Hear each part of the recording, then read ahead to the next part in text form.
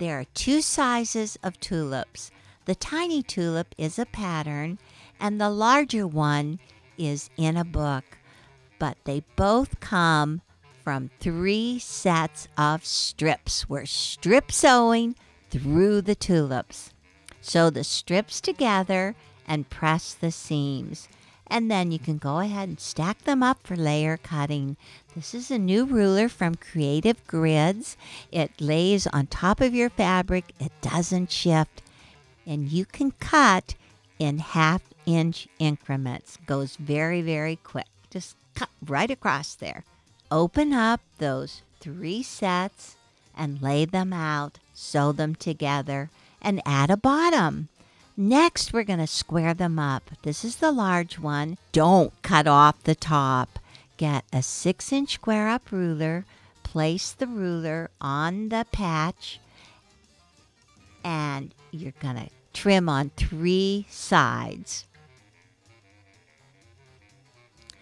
The tiny one is exactly the same. This time use a 3.5-inch fussy cut ruler. Turn it upside down. Don't cut off that top. Line up your ruler. There is a center mark for the bottom edge. And once again, just trim on 3 sides.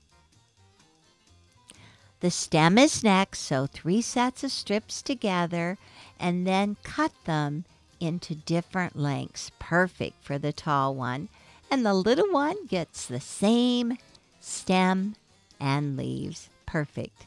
Okay, for the leaves, put 2 background squares at the top, draw diagonal lines, sew on the diagonal lines, and trim. Press toward the background. Place them beside the stem. Now all we have to do, sew them together, trim off that bottom edge. We're going to put triangles in green at the bottom and background at the top. Take those 2 squares, cut them in half on one diagonal, sew them onto the top and bottom, press them toward the triangles, and you're done with some beautiful tulips.